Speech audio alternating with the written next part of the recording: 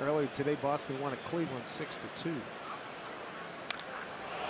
Here's a line drive, deep left field. It is gone. There it is. You can feel that hot streak coming. Both stick baby on a 2-2 pitch. 2-0 Mariners. First homer of the season for Nelson Cruz. And he scored both the runs so far for the Mariners in this one. He's hit by a pitch and scored, and now the home run. You see the catcher set up inside. And it was right on the corner. Good swing. Able to stay inside of it. Get it out in the Mariner bullpen. Well over the 390 sign.